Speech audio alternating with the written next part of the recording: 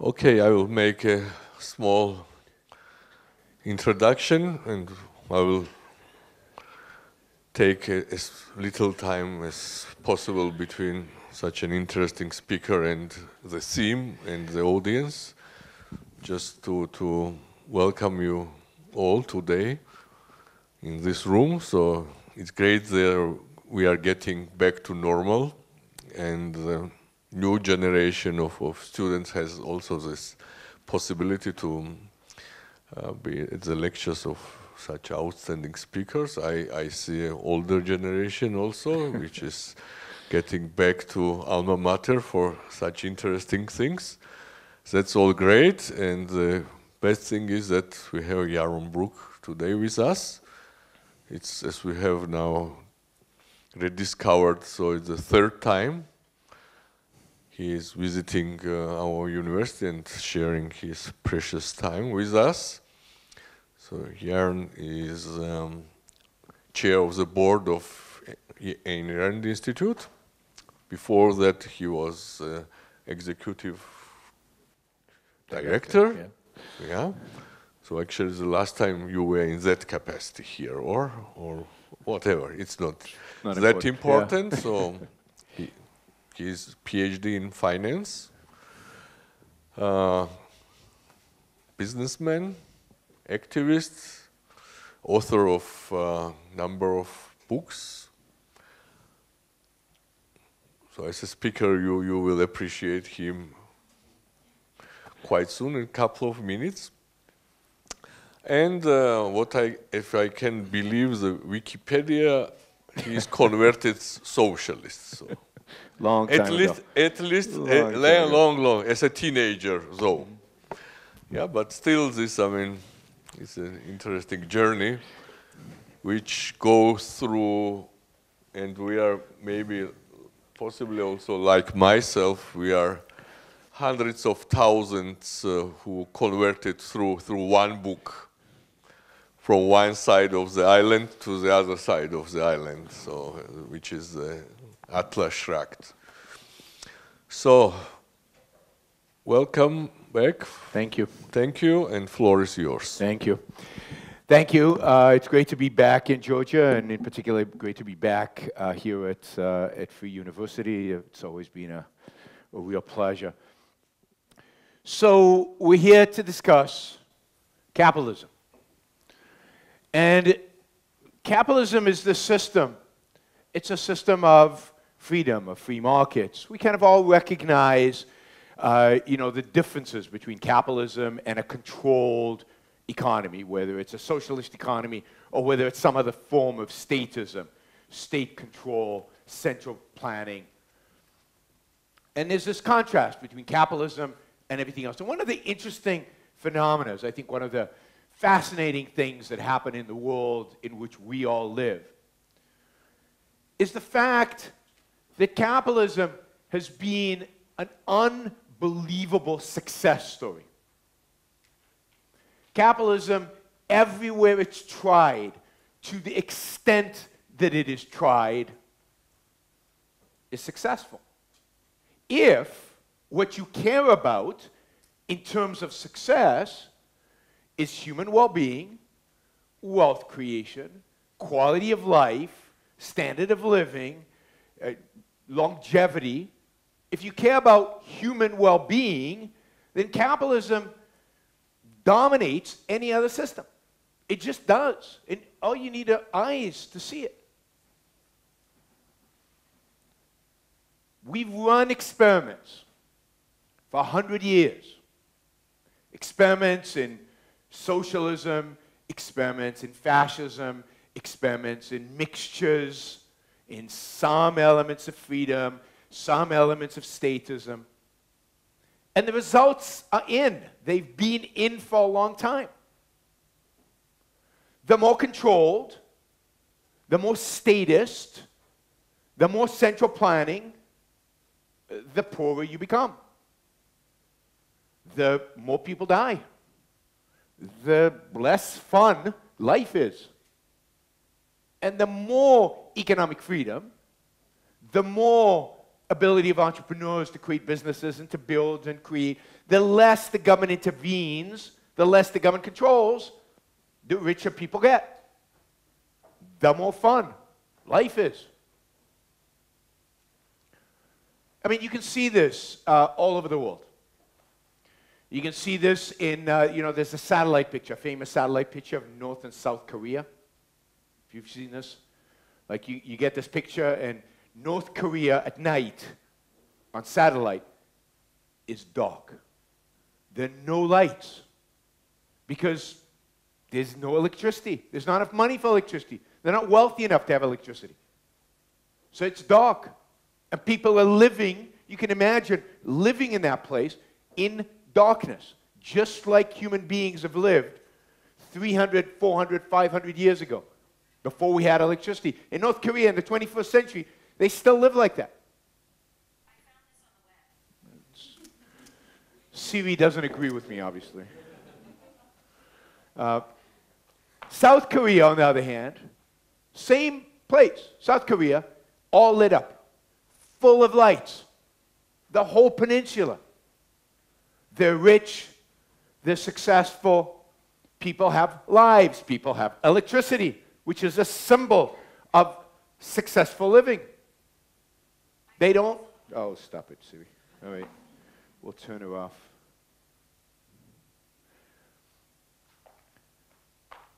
You see that contrast, and what's interesting, I didn't even know this, but if you look back and you look at, there was a big war in Korea in the 1950s. There was a Korean War between the South and the North. And when the war ended, the South was poorer than the North. And yet today the South is dramatically richer. Why? Well, the North is completely state-controlled, no freedom, no capitalism. The South is relatively free. Is it completely capitalist like I would like it to be? No. No place on earth is. We'll get to that. Right? But it's much freer. So the closer you get to an ideal of free markets, an ideal of no state intervention in the economy, the richer you get. You can see that in South and North Korea. We could see that during the time of the Soviet Union, the difference. So capitalism works wherever and to the extent that it is tried. If you look at the Economic Freedom Index, which is an index that is published that ranks countries based on how free they are economically, there is a correlation, a relationship between freedom and wealth and success and development of technology and entrepreneurship and all the things that we value. And the most important, I think, illustration of this is an historic one. We don't have a blackboard here, but we'll draw in the air, right? So this is time. We're drawing over time. Oh, we've got a whiteboard. That's fine, that's fine. I'll draw on time. We're fine in the drawing in the air. All right, so this is 100,000 years ago, right here. And this is a graph of wealth or income per capita. And for 100,000 years, nothing happened.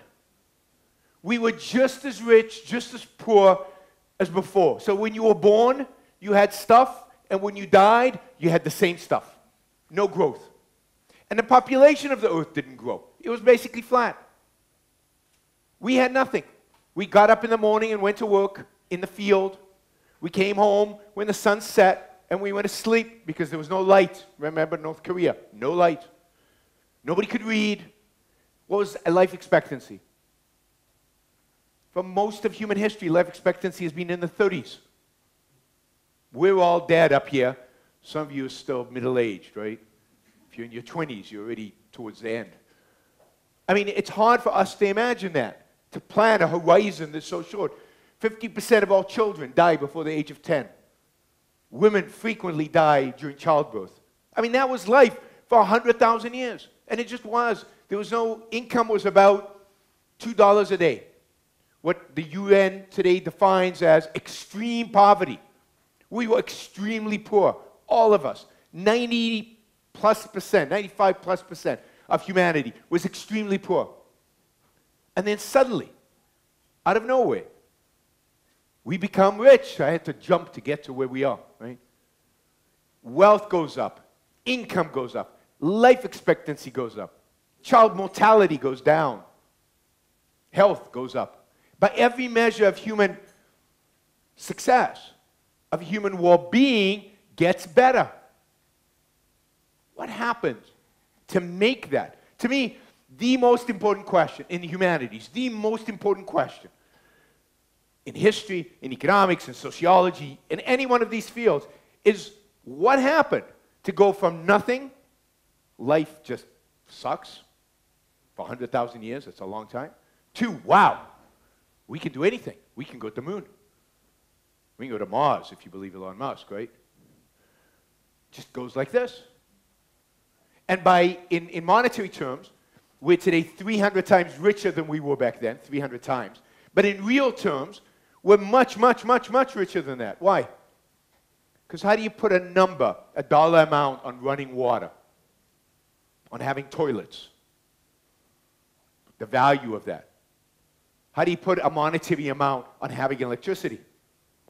So we're thousands of times better today than we were back then. So what happened suddenly to make this change? What changed about human life to make it possible suddenly for us to grow and to become rich, to become wealthy, and to have everything that we have today? Anybody have a date when that happened, about when that happened? When did that change happen? Guess. Beginning of the 18th century, so 17-something. Anybody else? It actually happens at the end of the 17th century. I like one date, you know, because I live in America. I like 1776. It's somewhat arbitrary. You could have it any time during that period, but three important things happened in 1776. Three important things. One, the steam engine is commercialized for the first time. It's for the first time put into commercial practice. And you could argue that that is the beginning of an industrial revolution. The beginning of using machines to replace human beings to do manual labor, which increases productivity and makes it possible to have abundance of material things. Second thing that happens in 1776, a famous book is published. Adam Smith's The Wealth of Nations, the first real economic elaboration of the virtues of markets, of capitalism, of how markets work. And that influences the thinking of a whole generation. And the third thing that happens in 1776, famous political document written, the Declaration of Independence of the United States of America. And that to me is the most important one because, not because it starts America, but because it defines certain ideas that are common during that period. And what are those ideas? Even though they didn't live up to them, that we're all, in a sense, equal. Not equal in outcome, not equal in who we are. Just look around the room. We're not all equal. We're all different, which is cool and great, the fact that we're different. But in what sense should we all be equal? Well, even opportunity is tricky, right? Because we're never going to be equal in real opportunities, right? Some of us are born with parents who know a lot of people, who maybe spend a lot of effort in our education. We have different opportunities. Somebody is unlucky, born with parents who are not, you know, that connected or invest that much in their education or whatever, right? So we're not going to have equal opportunities. So in what sense are we equal? Rights. We're equal in our freedoms. We're equal in our liberties. We're equal before the law. Because remember, during this period, if you're an aristocrat and you're a peasant and you commit a crime, are you treated the same by the law? No, aristocrats treated much better than a peasant. Aristocrat can get away with anything. So America says, no, we're all equal before the law. We all are free. We all have rights. And what rights do we have? We have a right to our life, our own life, to live it as we see fit, based on our own judgment. We have a right to liberty, to speak, to write, to communicate. Nope. And we have a right to what? Pursue happiness. To try to attain our own Happiness. And what does rights mean? What does right mean? Rights mean freedom. Freedom from coercion, freedom from force, freedom from authority. It means you get to decide. Fundamentally, the Declaration of Independence is about one thing. It says every one of us as an individual is free to make decisions about our own life. Nobody can tell us how to live. Nobody can tell us what to do. Nobody can tell us what's right or what's wrong. We have to figure it out. We have to choose. It's our responsibility, and it's our right to do so. In other words, we as individuals are free from coercion, from interference, from authority dictating to us. We get to use our mind, our reason, to figure out what's true and what's not, what's good for us and what's not, and then pursue the values we choose for ourselves, with the goal being our happiness. That's a revolution.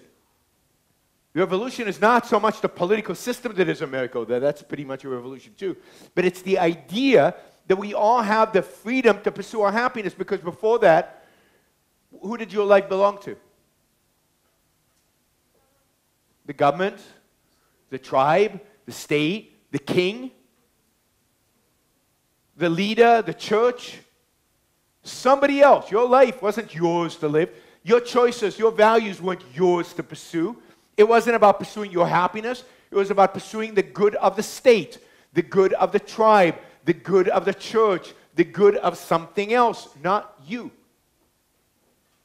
So the revolution that the late 17th century brings to us is an intellectual, philosophical, moral, ethical revolution that says you are all free to pursue your values for the sake of your happiness, using your mind, using your reason. And what happens? Well, suddenly people go, whoa, cool. I can do what I want to do? You mean I can start this business and I don't have to ask permission? I don't have to get the king's approval? I can trade with other people based on my own values? I can choose my own profession? Who chose your profession before that? Well, if you're a woman, no professions. Fact, right? Nothing. If you're a man, what profession did you have? Whatever your father had. There was a guild system. You became what your father became. There's a interesting story. You know Leonardo da Vinci? I mean, a genius, one of the great geniuses of history. And he did lots of different things. He was a sculptor and a painter and an engineer and a strategist and an advisor. He did lots of different things. And the question is, how come? Because his father was a notary. A notary is like approved signatures, right?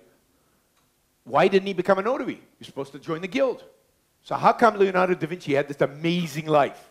What we call, when we say Renaissance man, we mean like a Leonardo. How come he didn't become a notary?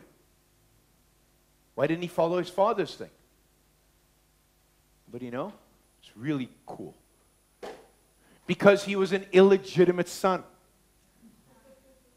He was born out of wedlock. That is, his father had an affair with a woman, and he had so because he was illegitimate, he was free in this realm. If he'd been a legitimate son, we would have lost Leonardo da Vinci, right? Because he would have become a boring notary. Nothing against notaries, but, you know, it's kind of boring. Did you marry who you wanted back then? No. Everything was arranged. Did you get to choose really anything about your life?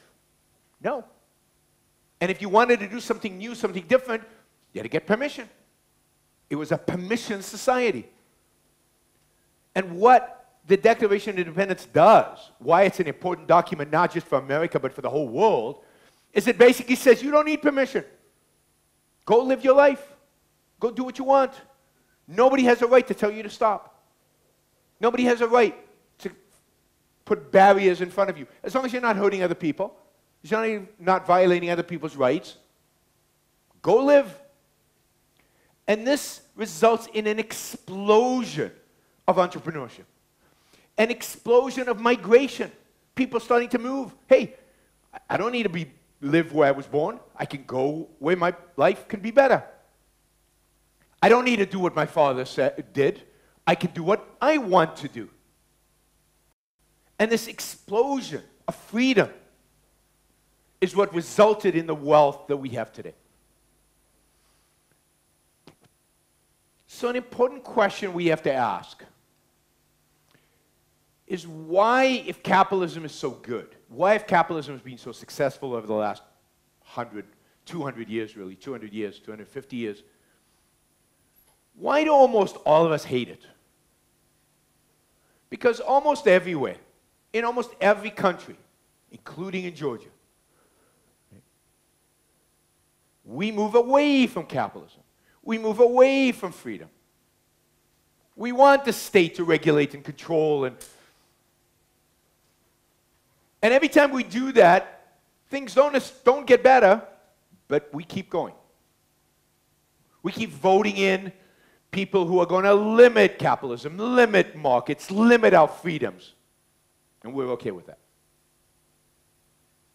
What is it about capitalism that we so hate and resent? What is it about markets that we don't trust?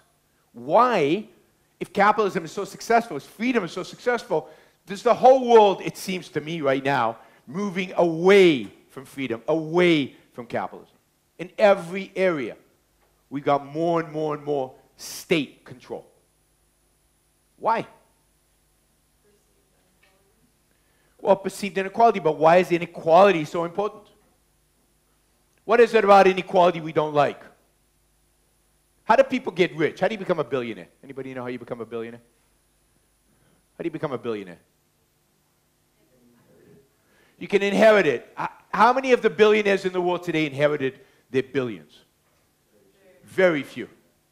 Very few. If you look at the top list of billionaires in a place like America, at least, almost none of them inherited their billions, right? Elon Musk did not inherit his billions. Jeff Bezos did not inherit his billions. Bill Gates did not inherit his billions. How did they become billionaires? Yeah, they make something that a lot of people want and appreciate. And they're willing to pay more than it costs to produce. And they're willing to pay over and over and over again for it. Now, why are people willing to pay over and over and over again for these products that these people make? Why? Because what? The improved version. But why? So I like to use my iPhones. I paid $1,000 for this. Why? $1,000. It's a lot of money. Why did I pay $1,000 for this? Because it's worth more to me than $1,000. Much more to me than $1,000. I mean, you guys are born with this. You don't remember life without these things.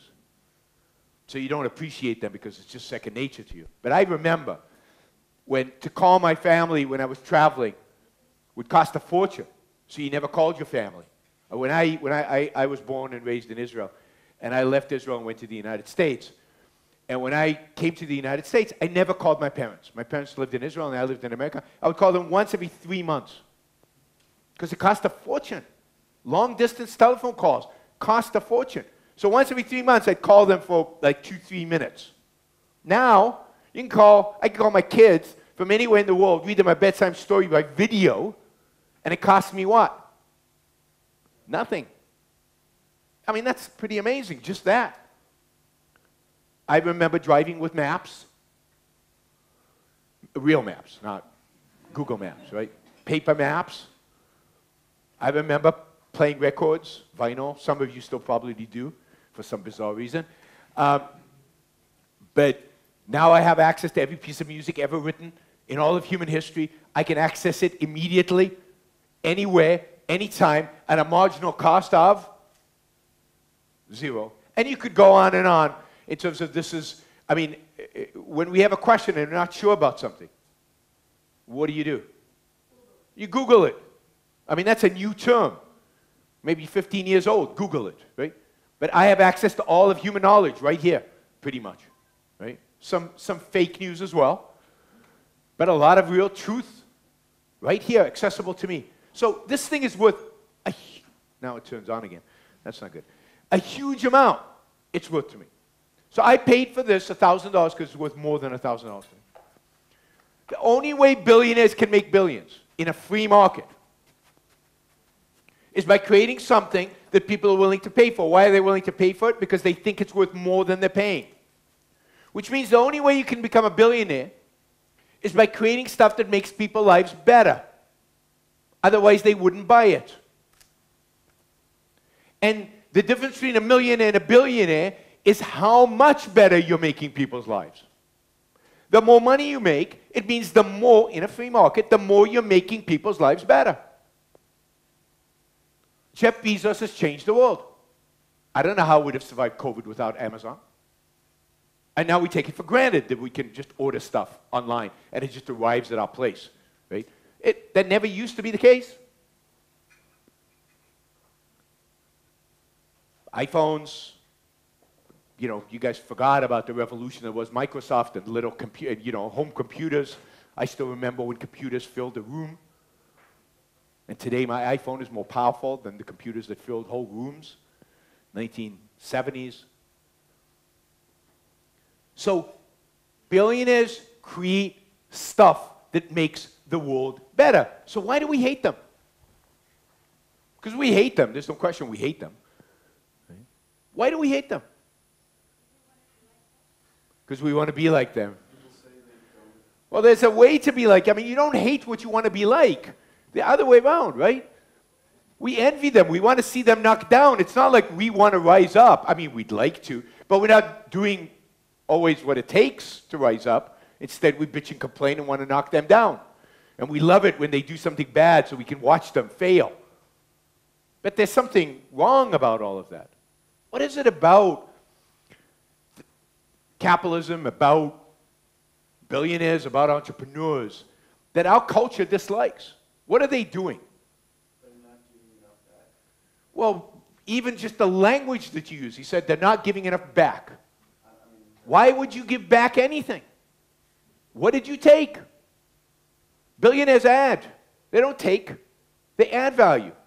They make the world a better place. Otherwise, they couldn't become billionaires because otherwise we wouldn't buy their stuff. And if we don't buy their stuff, they don't become billionaires. So the whole language of giving back assumes what? Assumes they took something. But they didn't. They created. And one of the big misunderstandings in the world in which we live is that we think that wealth is a zero-sum game. That if I make something, you must have lost something. But that's not true. Wealth is cumulative. We're so much more richer today than we were 50 years ago, 100 years ago. We didn't take it from anybody.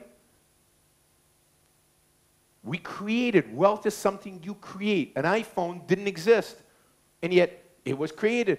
And by creating an iPhone, you created wealth. You created human well-being. You created something that didn't exist before. So a lot of the problem is that people have a perception of zero-sum. My gaining is your loss. But life is not zero-sum. You can see it every single day out there. People gain. They become better off, not worse off. What else is there about billionaires that we don't like? What are they pursuing? What's that? They make us spend money. Anybody here not like spending money? I think we all love spending money. The easiest thing in economics is to create consumption.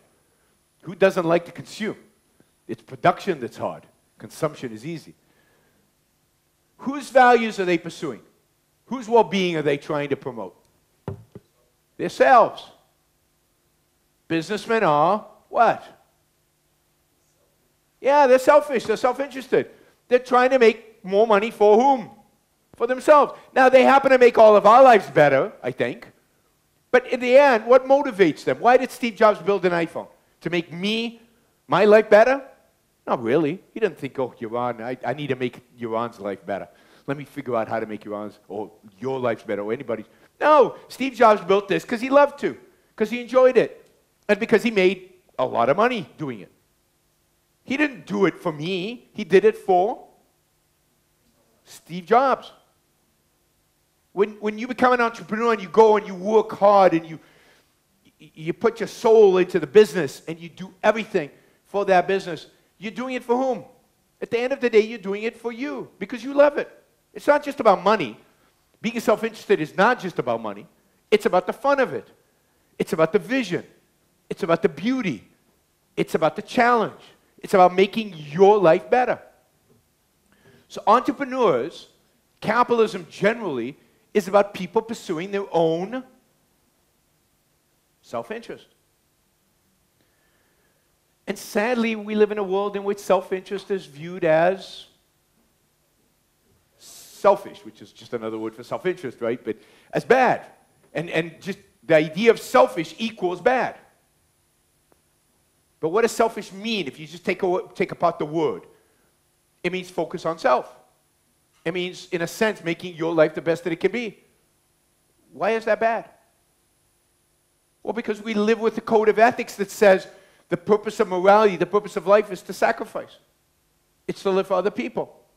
And one of the things Ayn Rand does, if you read Atlas Shrugged, or if you read any of her books, is she asks why? Why should you live for other people? Why shouldn't you live for your own happiness, for your own success, for your own well-being? And why should you sacrifice? Why should you suffer? Why is that morally noble versus living for yourself by creating, building, making, by trading with others and pursuing your values to make your life the best life that it can be? Don't you? We have one life on this earth. And every second we live on this earth, we'll never get again. Why not make the most of that time that we have? Live the best life that we can while we're living it. And the way to do that is how would you live a good life? What's the tool we have as human beings to live a good life? Education. But even before education, what do you need to do in order to become educated? What do we need to do as human beings to gain any value? Work, but even work, you don't have the gene for work. You don't have the gene for studying. You have to do something. What makes us human beings? What's the difference between us and animals? We have to think. See, animals, they know exactly how to function in the world. It's all programmed into their DNA. They have no choices. Everything they do is pre-assigned, predetermined. Human beings, anybody here a gene for hunting? You don't know how to hunt. I mean, some of you know how to hunt, but that's because you learned how to hunt. We don't have a gene for agriculture. Nobody's born with the knowledge of how to do agriculture. Nobody's born with the knowledge of how to grow food or how to find food. I mean, you try, what's a big animal in Georgia? Is there any big animals out there? A bear, yeah. Right, go try hunting a bear with your bare arms and just you by yourself without thinking. The bear will slaughter you. You don't have a chance. And yet, we're here in a very comfortable setting, and I'm sure there are more human beings in Georgia than there are bears. And you guys won the battle between you and the bears. How did you do that? By using your minds, by developing strategies, tools, weapons, by working together to hunt. So human beings survive by their reason, by their mind. Human beings survive by using their mind to solve problems. And it is the human mind that makes us human. It's the mind that makes us human. It's our ability to reason that makes us human. So if you want to live the best life that you can live, it's the mind that you have to cultivate. It's reason you have to cultivate. It's thinking you have to get really, really good at. That's what it means to be self-interested. And capitalism is an expression of that, because what do entrepreneurs do? They solve problems. How? By instinct? They don't have an instinct. We don't have an instinct to create an iPhone. They think about problems and they solve it, and they use creativity and ingenuity in order to come up with new ideas and new solutions and new ways to do things that nobody else could imagine. And by doing that, they improve human life. And they improve their own life by making money. And there are appropriate response from us should be, wow, cool, thank you, that's amazing. But we still have this moral code that tells us that what's really good and virtuous and noble and wonderful is sacrifice and suffering and poverty. Poverty is noble somehow. No, it's not. What's noble is to live the best life that you can. So we have a moral conflict. And to me, the problem, the thing we have to do in order to promote capitalism, if we want capitalism, if you want to be wealthy, if you want to be successful at living, we need to challenge our ethical beliefs about self-interest, about whether it's good or bad. And Ayn Rand, again, would say, of course it's good. What else is there other than your life? So I encourage you all to read Rand, to read Atlas Shrugged. It can be a life-changing book. I think it's in Georgian, right? We have it in Georgian. We have a lot of Ayn Rand books in Georgian, so there are no excuses, if you will. It gives you, and I think the reason it changed our lives is not because it made some economic argument. The reason it changes so many lives is it because it makes a moral argument. It makes an argument about the nobility of living a good life in pursuit of your own happiness. And it's linked to that document in 1776. You have a right to pursue your life, your liberty, your own happiness, your own self-interest, your own well-being. And when individuals do that, when individuals go out there into the world to live the best life they can for themselves, what happens? They don't cheat, lie, steal. What do they do with one another? What's the way in which we interact with one another? We trade. And trade is win-win. I benefit from buying the iPhone. Apple benefits from the fact that I bought the iPhone. Nobody lost. It's win-win.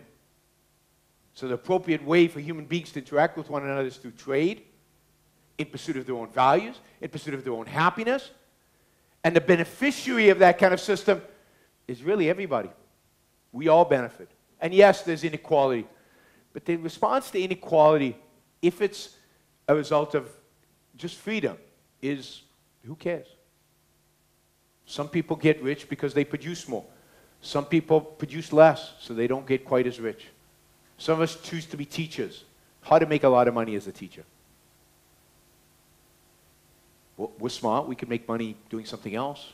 Why do we choose to become teachers? Yeah, it makes me happy. It's fun.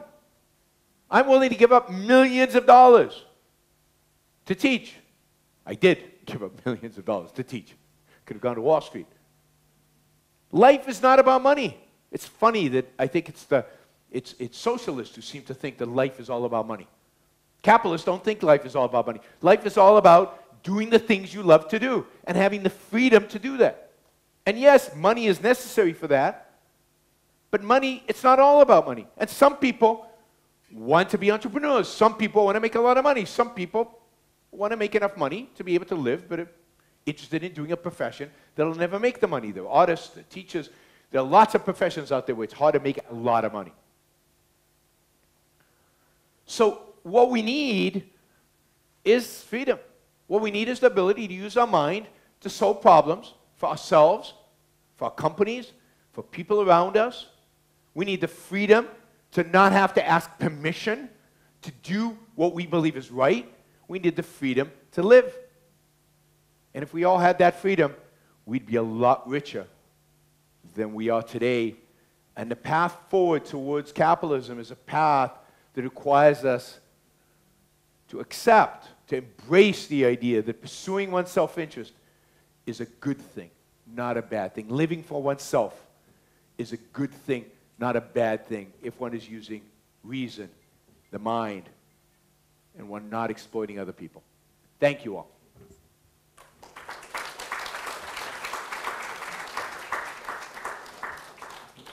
We'll take questions about anything. Don't be shy.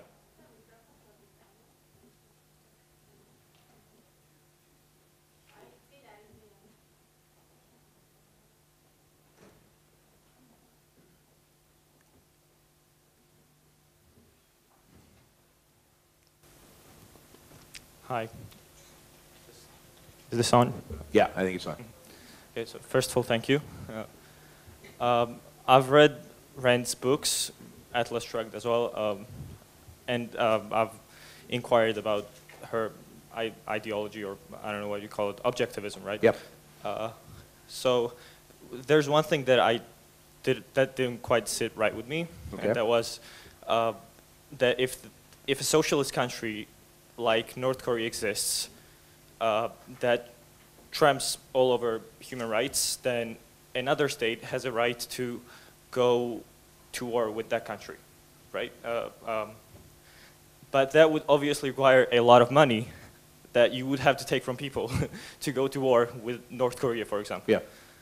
Which means plunder, taxation, right? Yeah. A lot of money. So. Well, not necessarily, but we'll get to that. Yeah. Okay. Yeah. So how does that work? So the idea is, I mean, his interpretation of what you read from Rand, which I don't think is quite right, is that a country like North Korea, which tramples on its own citizens, therefore any country has a right to invade it and take it over and replace it. And I think that's absolutely right. That is, in my view, an authoritarian regime that does not respect the rights of its own citizens has no right to exist. It's not legitimate. It's not sovereign.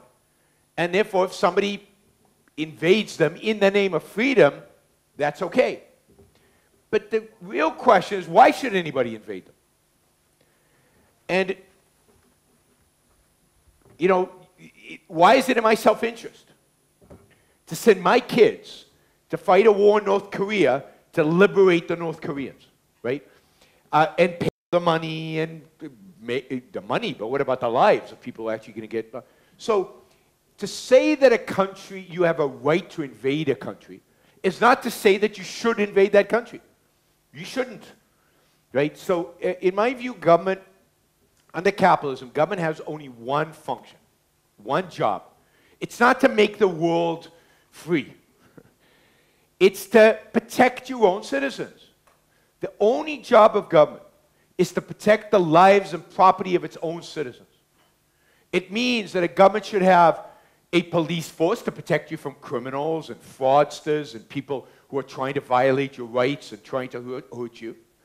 And it should have a military to protect you from people invading you, people who are trying to hurt you, terrorists or other countries. And it should have a judiciary to help arbitrate disputes that we might have among us. But other than that, the government doesn't have any other function. So invading some country because you have a right to do it, you're not going to do it because it's a violation of your own citizens' rights. The government then is not acting to protect you, it's acting to protect. Now, if South Korea invaded North Korea, you would argue it's to eliminate a threat on their border. I don't know if you know, the cannons of North Korea are within firing distance of Seoul, where, I don't know, 15 million people or 20 million people live in this one city. So you could imagine a scenario in which South Korea had an incentive to do it. But America or somebody, Georgia invading South, I mean, no, right? Your government is to protect your rights, not to protect somebody else's rights. Now, how do you fund it? You should never fund these kind of things coercively. So all funding of government should be in one way or another voluntary. So one way in which you make sure you don't engage in unpopular wars is you can only engage in wars that the citizenry is willing to fund. And if the citizenry is not willing, that's why I believe in only volunteer armies. Like I come from Israel, I served 3 years in the Israeli army because I was drafted. You had no choice, right? My wife served 2 years. Women served 2, men served 3 years, and everybody does it. But in my view, that's immoral, that's wrong, that's use of coercion on your own population. And people say, but Israel wouldn't exist if you didn't have a draft army. And my answer to that is, if you can't raise a volunteer army to defend yourself, you shouldn't exist, right? If you're not willing to fight for your own country, then it's not worth fighting for. What's the country there for if not for the people? And the people there should volunteer to fight for it. And if they're not willing to, it doesn't give them a right to force me to fight for them. So everything has to be voluntary. If it's voluntary, you limit the number of, quote, bad wars, right? Wars that people don't like. Can I ask another question? Sure. Okay. So what would your ideal taxation system be? Or like, you are not anarcho-capitalist, right? I'm not an anarchist. Okay. No. I believe in government. I believe, again, in limited government that protects individual rights, and that's all it does. I believe in a separation between economics and state. The government has no role in economics. We can arrange everything economically through voluntary transactions and through trade. How do you fund the government?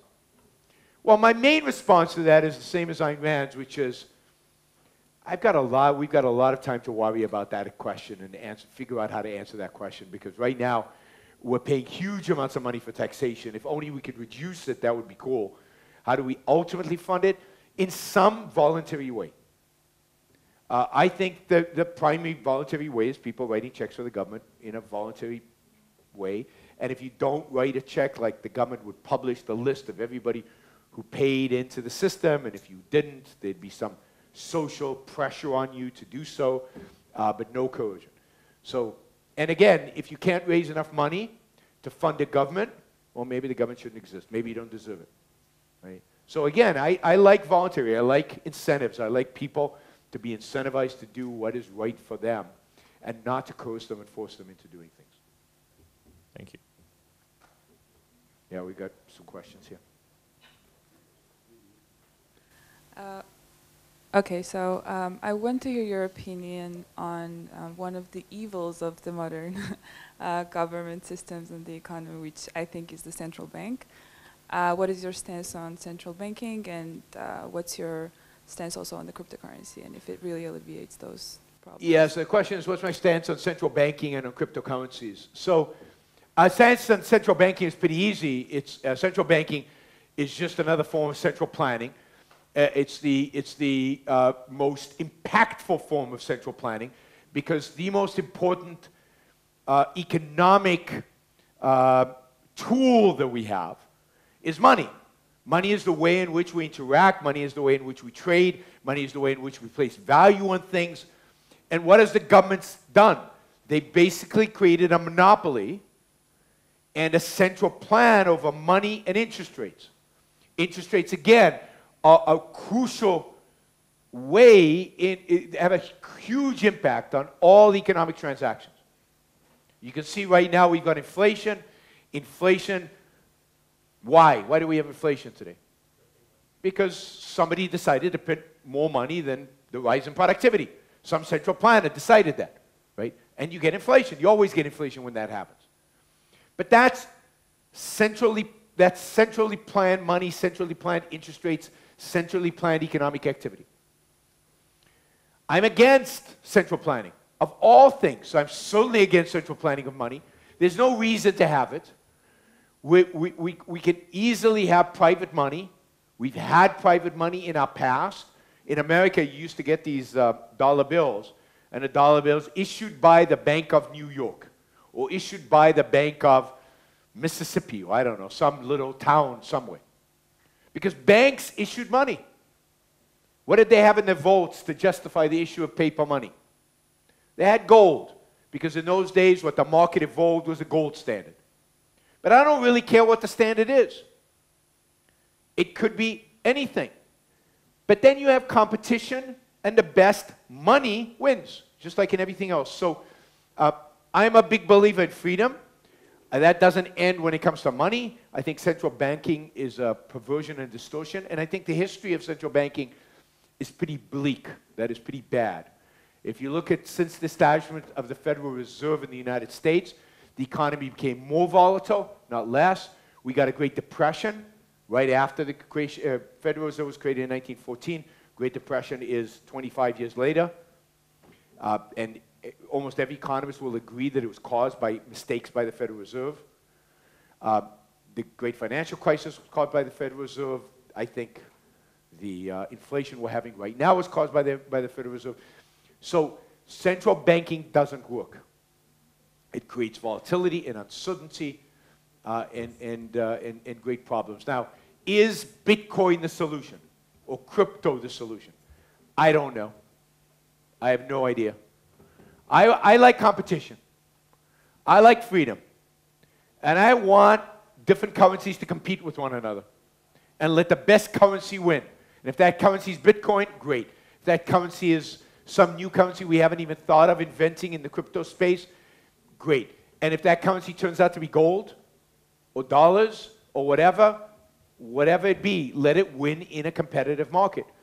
So I am not pro any particular form of money. I am pro freedom when it comes to money, which means competition. Okay. So my question is also related to taxation in general. And basically, I'm only talking about the more capitalistic, like Western or Central European countries. Yep. And just to leave aside this like ultra-rich tax that the US is planning for like billionaires and top 1% of the 1%. Like even I live in, for example, Germany, and there's like this progressive tax basically. The more you earn, the more you will end up paying in terms of the percentage. Yeah.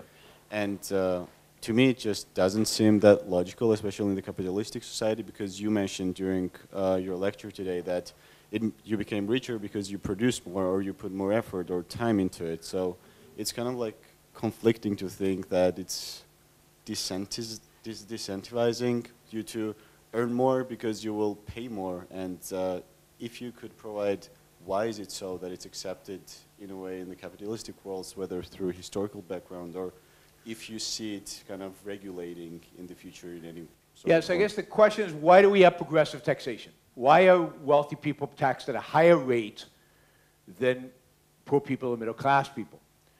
So why do we have progressive taxation? And the reason is everything I said about the attitude against capitalism, right? We believe billionaires become billionaires by taking, right? Giving back. They have to give back because they took. Not by creating.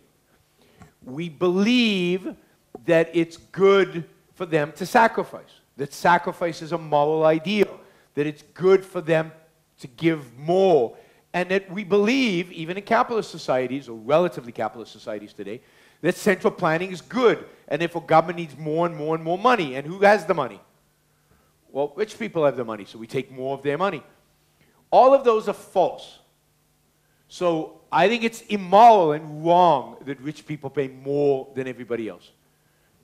They became rich by making our lives better. They've already given, quote, back by producing, by creating, by making.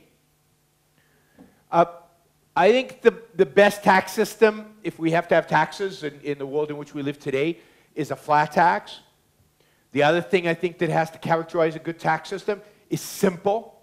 Because one of the things that happens in the world in which we live is that people use all kinds of sophisticated ways to manipulate the government, to give them little loopholes, to give them exemptions, to give them ways to deduct this and deduct that. And the more complicated it is, the more people can hide. So flat, simple, everybody should be able to do their taxes on a postcard, and it should be the same rate across everything, personal, you know, and all the other things. They should never be double taxation. We have a lot of double taxation in our tax systems. I don't know about Georgia, but in the West, we have a lot of double taxes. Corporations pay taxes, and then there's the dividends are taxed, and then capital gains are taxed. That's all double taxation. So capital gains should be zero, and dividends should be zero if you're taxing corporations. You have a better system here, yes. Not ideal, but better. Yeah, I mean, one of the amazing things is that Georgia implemented a lot of really good capitalist principles. What is it, 20 years ago, 15 years ago? 15 years ago. And they resulted in the fact that Georgian economy grew dramatically. And yet, it seems like you constantly want to undermine those. You constantly are trying to do away with the good things and bring bigger and bigger, more involved government, which is the trend all over the world, unfortunately. All the things that made us rich, freedom, capitalism, are being undermined by statist politicians, by statism as an ideal. And to some extent or another, that exists in Georgia. But yes, if you look at the Georgian tax system, at least in the way it was conceived, it's as close to the way it should be in the kind of world we live in today. It's much better than the American tax system, which is horrific. There's double taxation. There's distortive, bad incentives created by taxation. Taxation in America is really, really complicated and bad. So you have a much better system. Here, we could learn from you. Is that a question in the back? Somebody's stretching his arm. She has a question. Is that a question? Or are you just waving? No, okay. But she had a question.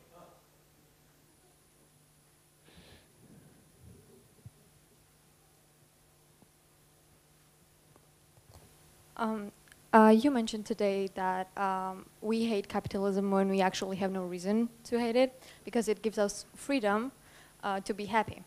And you also said that we should be able to do what we believe is right. Yep. And my question is, with those beliefs, how do you imagine a world where humanity has reached maximum of happiness and freedom by capitalism?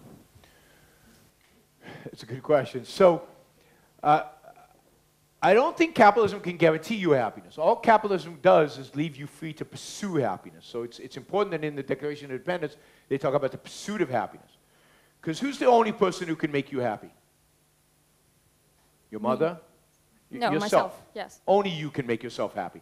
And a lot of people don't make themselves happy because they make mistakes, because they do stupid things, because they do all kinds of things. But only you can make yourself happy. And all capitalism does is it leaves you free to pursue that. How do I imagine a world like that? It's hard because we're so far from that world. But it's a world in which governments, and I think governments do very little. They protect us against from crooks and criminals. They protect us from invaders, and otherwise they leave us alone.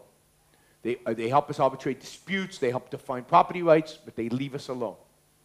And in a world like that, I imagine also that people, because to get to that world, our ideas would have to change. I imagine people who want to live, and this is the most important thing, right? People who really embrace life, who are excited about living.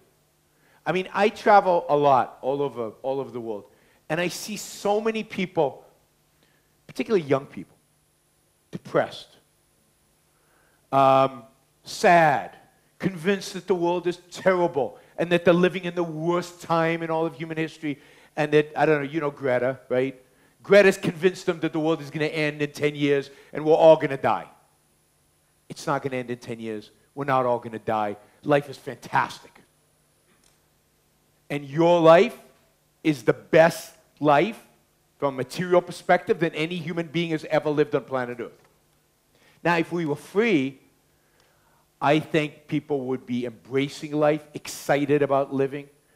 I think they would be more entrepreneurial. I think we would have more wealth than we today could even imagine. I think that there would be nobody poor. There would be, there'd be relative poverty because there'd be inequality. But you can do this exercise at home, or you could do it now on your calculators, on your phones. But if you take economic growth, let's say, I don't know, in the U.S., if you make $30,000 a year, that's pretty poor, right? That's not a lot of money, $30,000 a year. Now, let's say over the next 40 years, we grow the economy and your wages by 2% a year. Then in 40 years, you'll be making,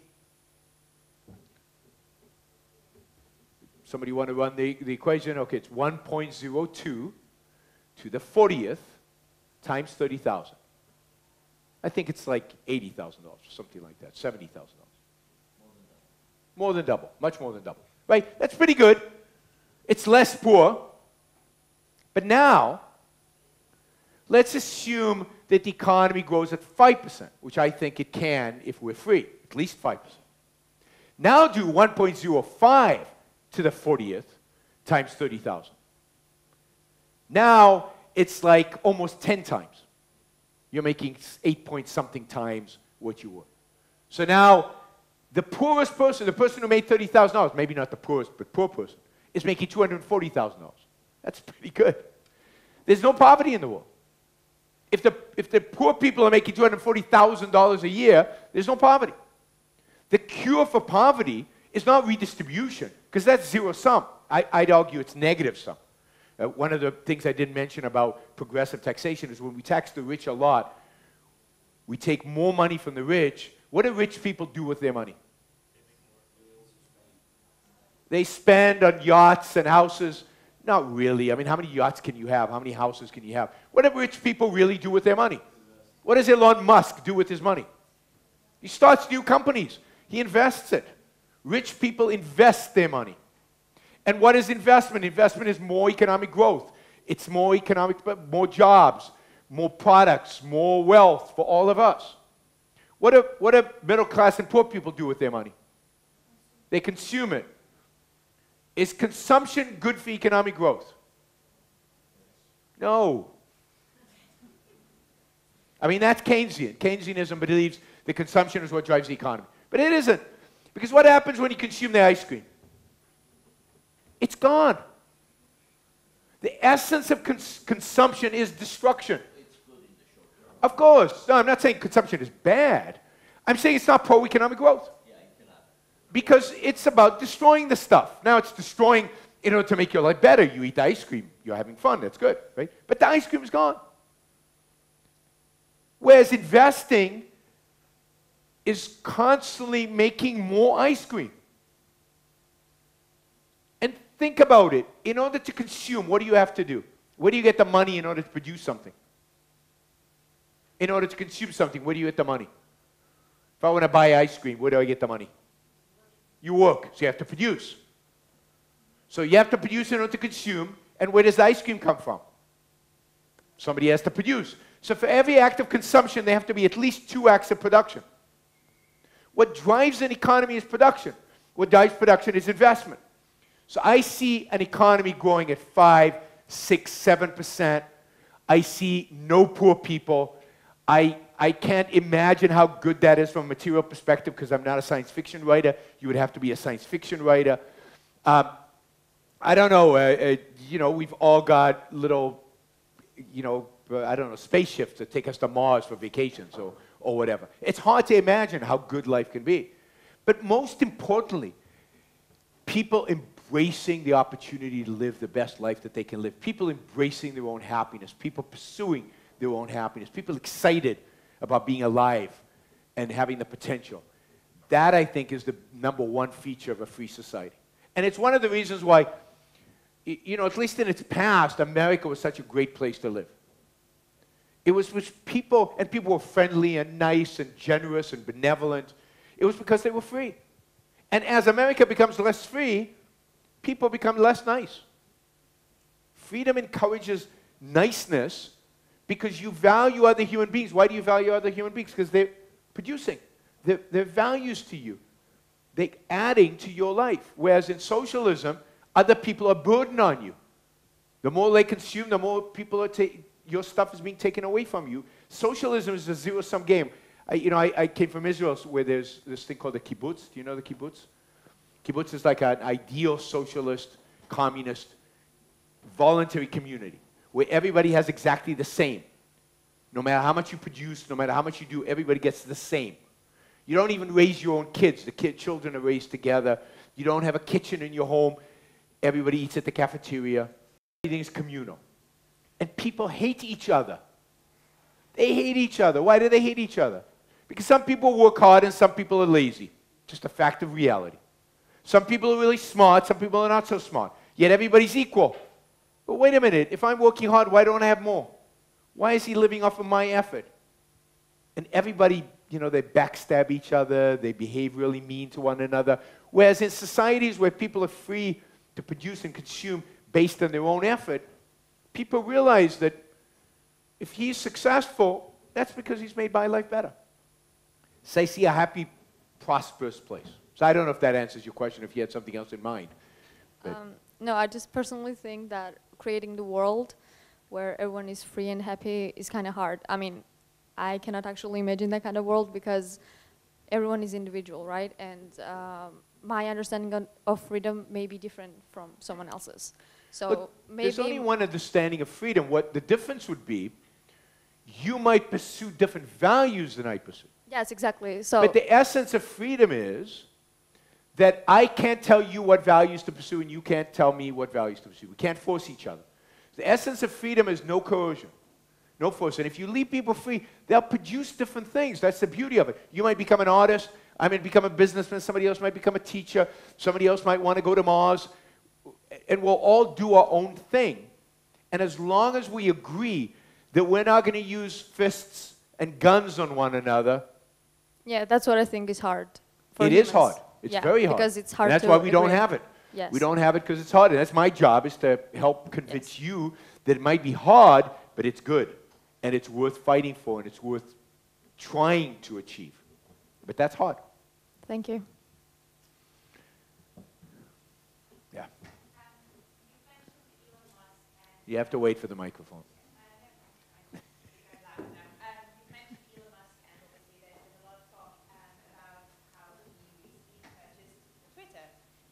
And I know he recently purchased Twitter, and of course, the left wing has lost it, and he decided that loads of people had decided to stop using Twitter and so on and so forth. And I am sick and tired of trying to argue that it's not such a bad thing. He had the money, he bought this, and I really would love to hear your opinion on him buying Twitter. And what would you say in an argument like this? What would you say to? I'm assuming you would support this because he's investing and this is capitalism and nothing bad. So yeah, I would love to hear your thoughts on this. Yeah, so it's interesting because a lot of the people on the left upset because Elon Musk is buying Twitter, but also the people on the right were upset by him buying Twitter. So it's not a unanimous agreement. I think it's fantastic. I am so excited by Elon Musk buying Twitter. I think it's the best news we've had in a long time. Why? Because on the right, people for a long time have been complaining about Twitter. They've been complaining about Facebook. They've been, it's dominated by the left controls everything. And, capitalism has failed. The left runs all of it. And what we need government to break up Facebook and to break up, the right has been saying we need government to intervene to save us from, from social media. And my argument has always been, you don't like Twitter? Start your own. Right? You don't like Facebook? Start your own. And now there's a better answer. You don't like Twitter? Buy it. And of course, that's always the beauty of capitalism. The beauty of capitalism is if you don't like how Corporation X is run, buy it and change it. And if in the history of capitalism, particularly in the United States, that has happened over and over and over again. A businessman says, I can run that company better than the management of that company can. I can make more money running that company. Okay, prove it. So they go in and they buy up the company. It's called a hostile takeover, what Elon Musk did to Twitter. And then you either make money or you don't. And if you don't make money, you lose your money. And if you make money, cool. You're better than the other managers. You proved your point. But it's voluntary. The government didn't interfere. The government didn't get involved. So first of all, Twitter's a private company. So Elon Musk buying it, it's still a private company. And it'll do what it'll do. And I'd say to the left what I used to say to the right, you don't like how Elon Musk runs Twitter? Start your own. And second, Elon Musk seems to be committed to what I'd call maximum amount of speech. We'll see if he understands what that means. I'm not convinced. I don't know. We'll see. And if he knows what that's involved. But he seems to be interested in maximum amount of speech, both left and right. So the left has nothing to worry about because they'll be allowed to speak on this platform because that seems to be what he's committed to. And the right's not going to be worried. Now, I still think he will still moderate it because I think you need a moderated platform. There's certain things, pornography, other things that you probably don't want on Twitter that you have to moderate out. So we'll see exactly what. But and figuring out exactly the balance of what you want. Do you want Nazis on Twitter? Do you want, I don't know, crazy communists on Twitter? What exactly do you want? He'll have to decide. It'll be his company. He'll figure it out. But at the end of the day, if you want to express yourself, Elon Musk seems to be open to a wide platform for Twitter to have a wide array of expression. And the people who are afraid, the people on the left who are complaining, They're snowflakes. Snowflakes is a term. You know, so somebody on the right will say something you don't like. I mean, somebody on the left says something I don't like every day. So people on the right say stuff I don't like as well, right? You know, grow a spine. You know, have a personality and say, I don't like what you said, and go on with life. But people seem to fall apart. They seem to completely lose it when somebody says something they don't like. They melt. That's why we call them snowflakes, right? They hear something they don't like and they melt. No, I mean, discussion, debate should be open. It should be, you know, you should be able to hear things that aren't pleasant. Because you know what? Most new truths are upsetting. Most new truths are upsetting. When Galileo said that the Earth goes around the sun, not the sun goes around the moon, a lot of people were upset. Catholic Church, a lot of people believed it was the other way around. They were very upset. So what? What matters is the truth, not who's upset and who isn't. When Uber launched Uber, a lot of taxi drivers were upset. But it's a better service, so tough. So the standard is truth, and the only person who could decide what's true, I mean, reality decides what's true, but for you, you have to decide. No authority can tell you what's true and what's not. At the end of the day, you have to use your mind to figure it out. So, yeah, freedom of expression is what we should be about, and maximizing expression, at least to some extent, is what Twitter should be about. Today, so maybe not today, but last decade, the debate between capitalism and socialism has moved to a different, let's say, I don't know, dimension, not comparing, let's say, I don't know, easy case of North Korea with, I don't know, United States, but saying that I think the strategy is to blur the boundaries and say, okay, look at this Sweden. It's socialist country, so why is socialism bad if Sweden is socialist? So, well, I have my answers to that, but I wonder, so what your point would be against such an, I mean, a little bit sophisticated, in brackets, point? Yes, I mean, first, the fact is that in the world in which we live, there is no capitalist societies. We all live in mixed economies. We have some elements of capitalism, of freedom, and some elements of state control. We all have central banks, for example. All countries have central banks. Some socialist elements. So all of us lived in mixed economies. Some countries have more freedom and less government involvement. Some have more government involvement and less freedom. But unfortunately, there's no country on planet Earth today that's completely free. That's what I'd like to see. That goes to the point of what would it look like. That would be the ideal, but it doesn't exist. So what we have today when we compare countries, except for the North Koreas of the world, which, as you said, are kind of pure socialism, on the capitalism, on the spectrum of different countries, we have all these different mixed economies, mixed combinations.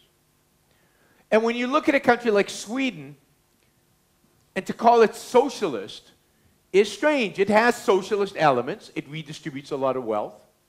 But it has capitalist elements, private property, low, relatively speaking, low levels of regulation, certainly compared to the United States. So you have in Sweden a certain mixture, and in the US a certain mixture. And I would say both are bad, because I'd like both to see them more capitalist, more free, growing faster.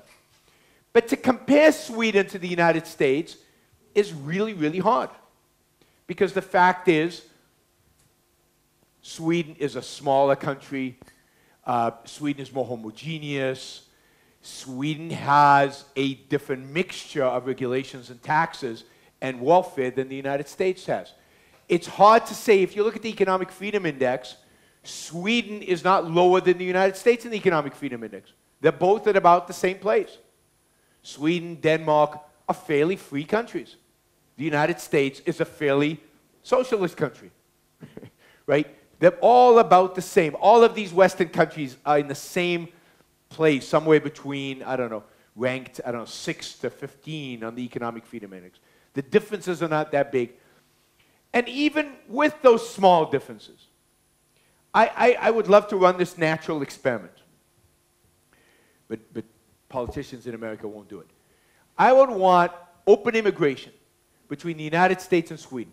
So Americans can go to Sweden and go to work there open, and Swedes can come to America whenever they want. What do you think the immigration flows would be? I'm pretty sure Swedes would go to America, not the other way around. Indeed, most really entrepreneurial, ambitious Swedes, not most, but a lot of them come to America and go to Silicon Valley and start companies, right? So even though there's not big differences, there's still something about America, something about the spirit of it, something about the freedom in certain sectors that still is going to attract the most talented people to it. People talk about the fact that Sweden life expectancy is higher than the United States. It's really interesting that if you look at Swedish people in America, life expectancy is the same as Swedes in Sweden. The same is true, by the way. I think the oldest people in the world are like Japanese. They live the longest. But if you look at Japanese Americans, people from Japanese heritage who live in America, they live just as long as Japanese in Japan. The problem is that the United States has such a diversity that we have a lot of people whose life expectancy is below average. And of course, America unfortunately has a lot of people who don't live optimally for themselves. That is, they don't take care of themselves health-wise. Obesity, bad food, all of that stuff. So I think it's a problem comparing countries today because they're all so similar in a sense of economic freedom. They're not that different. But even when you do, Americans are significantly richer than Swedes. I think somebody did a study on Denmark, and Danish Americans are like 50% richer than people in Denmark. So we all live in mixed economies. It would be nice if some countries were significantly more free than others. Where is Georgia in the Economic Freedom Index? Close to the top, I think. It's like in the top 10. Certainly. I think number 1 and 2 used to be Hong Kong and Singapore, but now that China took over Hong Kong is gone. So it's Singapore, and then I think it's New Zealand and Switzerland and countries like that. But Georgia's in the top 10. The United States is not in the top 10. The United States is like 12, and in some surveys, 18. Yeah, the problem is that people say that, I mean, look, we are at the top, so why are we poor then? Because it takes time. It takes time to get rich. But let me tell you that if you were at the bottom, you'd be a lot poorer, and you wouldn't become rich. So, and being at the close to the top doesn't mean you're ideal. That is, there's still more freedom. You could be freer, right? You could be even further to the top. You could be better than Singapore. Why is Singapore at the top? Why can't you emulate Singapore? And Singapore is not ideal, right? In the Economic Freedom Index, I think 100 is best, and I think Singapore is 80-something. Why not be 90-something in terms of economic freedom? And you'd be richer and freer and happier and more successful. But it's hard to convince people to leave other people alone to be free. People want to impose their views on other people. They want to tell you how to live. Everybody wants to be your mother. And 26 in Heritage Foundation. Okay, so you're not near the top. All right, so you've got a lot of room to improve. Which is below Sweden, which is 11. Yes, quite a bit below Sweden. And I'm curious on the other one, if it's higher on the other one, because it's how you measure as well, how you measure these things. But look, you know, the ideal doesn't exist in the world today. Singapore is great economically. It's relatively free. It's not completely free. It's relatively. But don't chew gum in the street in Singapore. You might go to jail, right? So they try to manage the way you act, you behave, right? So they control you socially. They don't. And the ideal is real freedom, where they leave you alone. Any other questions? Firstly, thank you very much. Exciting lecture, delivered fantastically, so thank you. Your argument about selfishness and selflessness, right? It's Yep. So basically, the way we have it now is that selfishness is bad, and we should have it the other way around, right? But there must be some utility to selflessness too, right? Maybe maybe more in the past than now. But I mean, selflessness also kind of was quite useful when it was kind of channeled to reduce violence, for instance, right? In the underdeveloped societies in the beginning of the civilization, and then it found its way into maybe religion, and that's how we kind of ended up with that moral code that you were talking about. So I don't think it's ever been useful. I think selflessness, what does selflessness mean? It means don't think of yourself. Other people are what matters, you are nothing. Selfless, less of you. Right? I don't think it's ever been useful. For you, right? Because the question is, what is the standard? It's been useful to the leader. Like if I'm a tribal leader, if I want to control you, do I want to tell you your life belongs to you and you should do whatever makes you happy? You should pursue your own values. If I want to lead you, if I want to control you, if I want you to do what I say, what am I going to teach you? Not to think for yourself. Rely on me. Let me tell you how to live. So yes, in tribal societies, selflessness was very useful to the tribal leader and to the witch doctor. And they always went together, right? Witch doctors and tribal leaders, they always go together. Why? Do what I tell you. And you go, why should I do what you tell me? And then the witch doctor steps in and says, because the gods, say so. And you don't know the world, you don't know truth. And of course, as human beings, back then, we didn't understand the world. Why did the river go up and down with the tide? Why was there a moon? What did that mean? Why was it half a moon? What's going on with the sun? Why are seasons changing? Right? So what did we do when we didn't understand any of these things? Because we didn't understand the physical world. What did we do? We gave each one of them a god. Each one became a god. Right? We had a sun god and a moon god and a river god. And everything in nature that we couldn't understand became a god. And the witch doctor would say, well, I can talk to the gods. You can't. Therefore, do what I tell you. Be selfless. And in a sense, that served the utility of the witch doctor. Yes. So, in fact, what you're saying, and I agree with that, there is a kind of confusion of terms in some ways. There is no, it's not selflessness, selfishness. Selfishness in itself is selfless. It's, I mean, we do some things, we call it selflessness, but in fact it's selfish. You know, that's more like a Mark Twainian take on selflessness. I don't know if we've read this. No, so I don't think so, because again, basically we're doing something because it makes us feel better. We kind of package it as a kind of selfless, yes, selfless act. But this is the challenge. The thing is that there are objectively things that make you better, that are good for you. And there are objectively things that are not good for you. And I'd say the number one thing that is good for you objectively is to use your own mind to understand the world and to come to independent conclusions about the world. When a witch doctor or a tribal leader denies you the ability to do that, they are cutting you off from yourself. And they're cutting you off from what's really good for you. Now, it could be that following their orders feels good, but it can't make you happy. Because happiness requires independent thought, happiness requires independent values, happiness requires independent choices. So there is an objectivity to self-interest. And yes, humanity, I think naturally, because why did selflessness come first? I think it came first because of our ignorance. Because we come into the world not knowing how the world works, and we struggle to find explanations.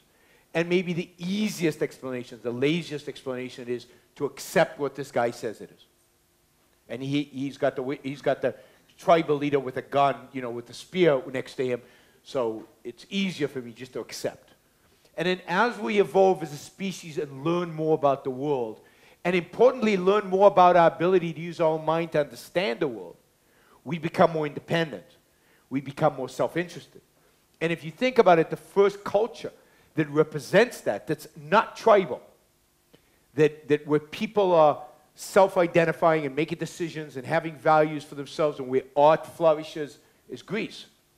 It's the first human culture in which the individual is elevated and individual thought matters. And it's not an accident that it's the culture that invents the idea of philosophy. It's the first culture that starts asking questions and not answering them because the God said so, but finding natural answers. It's the first scientists, the first philosophers, the first mathematicians.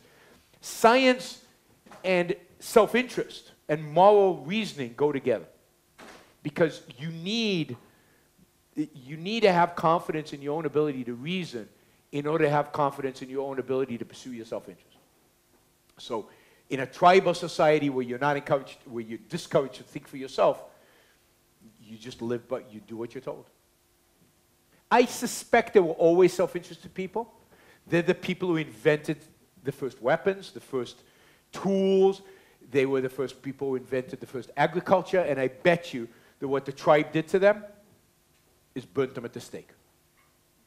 We always penalize the innovators, the successful, the people who push us forward, because they're exemplars of individualism, and the tribal leader and the religious leader don't want them. They don't want exemplars of individualism. They want to suppress it. So my question is about like selfishness and selflessness. Yep. Selflessness.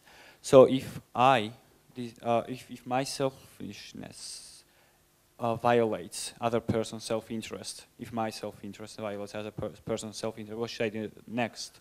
Is it still morally right, or should I give up on my interest in order to respect other person's interest? Well, I mean, you'd have to reason it through, but it's never in your self-interest to violate somebody else's rights. Partially, and here's a simple reason why. The simple reason why is that once you accept the idea that it's okay to violate other people's rights, then you basically accept the idea that it's okay to live in a world where violence is legit and where other people are going to inflict violence on you. But if you come to a situation where your self-interest is conflicting with somebody else's, I'd say, Ayn Rand would say, check your premises. Because I think between rational people, there is no real such conflicts. Such conflicts don't really exist.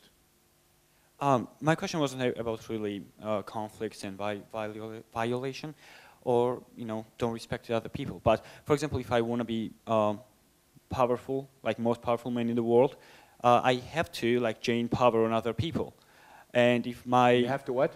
Like gain power, like on the people. Oh, you have to inflict power on other people. You have to control them. Yes. Yeah, like yes. I want to be above them. But I would argue it's never in your self-interest. If you properly understand self-interest, it's never in your self-interest to want power over other people.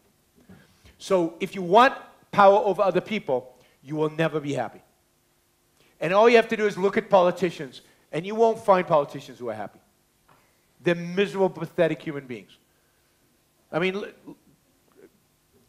particularly as more statist they become. The more statist they become, I mean, the ones who go in there like Jefferson and Adams, who want to bring freedom to the world, yeah, they're cool. But once they start inflicting power on other people, they're miserable.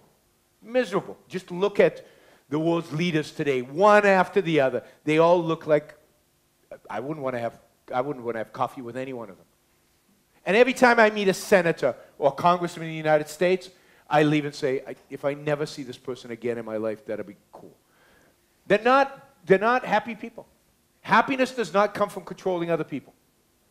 So there's no case like that, but if let's suppose there is no, but you can't suppose there is, because it goes to the essence of what it means to be human. That is, what it means to be human, it means using your mind to achieve your values. Your mind.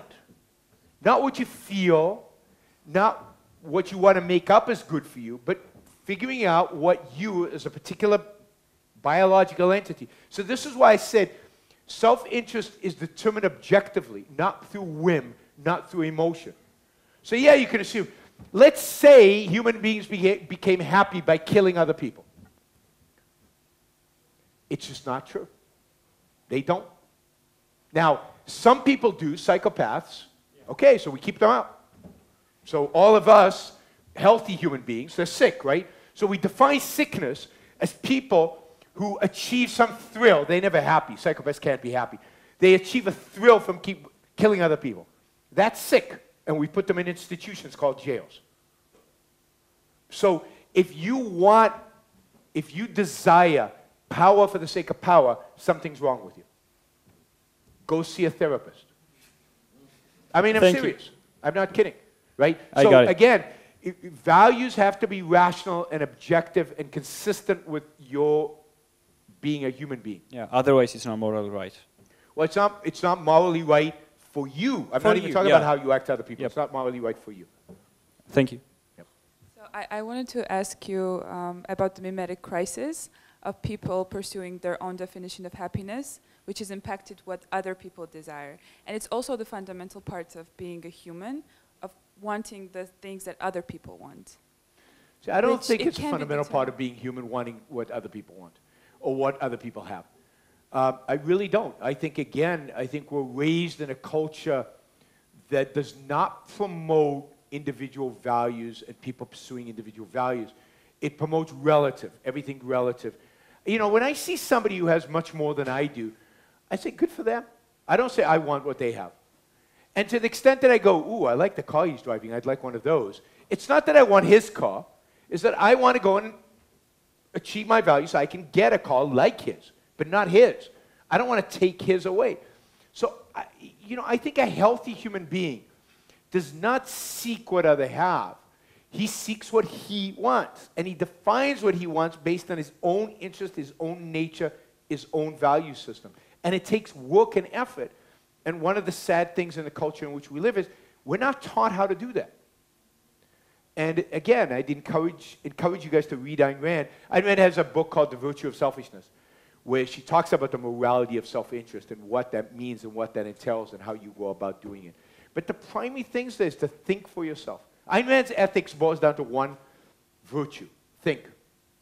Be rational. It's hard, yes. Did you want to ask? Yeah. So my question is it possible for monopolistic market to exist in a perfectly capitalistic world? Good question. Is it possible for monopolistic market to exist in a purely capitalist world? And the answer is no. And monopolies are, what sustains monopoly is always state sanction. Indeed, the first monopolies were what? They were grants by the king to have exclusive right over a market, over a trading market, over a production market. But in a capitalist market, there's always competition. It might not be obvious what the competition is, but there's always the potential, if you don't do a good job, of somebody rising up and replacing you. Or like Twitter, buying you out and changing your business model. But I'll give you a couple of examples. So in the example everybody uses is Standard Oil in the United States, J.D. Rockefeller. In the 1870s, during the heyday of American capitalism, he had 93% of the oil refining capacity in the United States. Now, that sounds like a monopoly, right? But what do we learn that monopolies do when they have that kind of power? What happens to prices? Prices rise. They go up, and quality goes down. What's interesting is you go back to that period and you look at prices, and prices go down every single year, and quality goes up every single year. Why? Why did Rockefeller reduce prices when he had 93% of the oil refining capacity in the United States? Because he knew that if he didn't, somebody would compete with him. He knew if he didn't, that competition would arise. Indeed, one of the things we don't take into account when we do the 93% capacity is the fact that Russia at the time was, had taken Azerbaijan, and therefore was refining oil produced in Azerbaijan, and was considering starting to export the oil to America and compete with J.D. Rockefeller, right? And in a free trade world, it's not even your local market that matters; it's the international market that matters. And then, what was oil used in those days for? What did they use oil for? in the 1870s. This is a long time ago. What did people use oil for? There were no cars. So what do we use oil for? Trains. Trains they used coal, right? So what did they use oil for? Lamps. Or lighting. Who competed Rockefeller out of the lighting business? He basically went from 93% of the lighting business to 0. Who competed him out of it? Thomas Edison. Now, you couldn't see that coming. No regulator would have said, oh, it's not a monopoly because Thomas Edison is coming. The beauty of markets is not only are you competing with other people refining oil, but you're competing with other people who are creating substitute products that you can't even imagine would replace your product. So, again, what you want is maximum freedom. And under maximum freedom, yes, there might be a period in which a company dominates an industry. But if it misbehaves by raising prices irrationally or by lowering quality, competition will arise and take them out. And even that large percentage will be eroded through competition. So for example, with Rockefeller's case, he had 93% of all oil refining capacity in the 1870s. By 1920s, when antitrust was filed against them and they were about to break them up, what percentage did he have of the refining capacity in the US? I think it was 23%. All of that because of competition, none of it because of government breaking him up. So no, there are no monopolies for any lengthy period of time in capitalism. Okay, thank you. We good? All right. Thanks, everybody.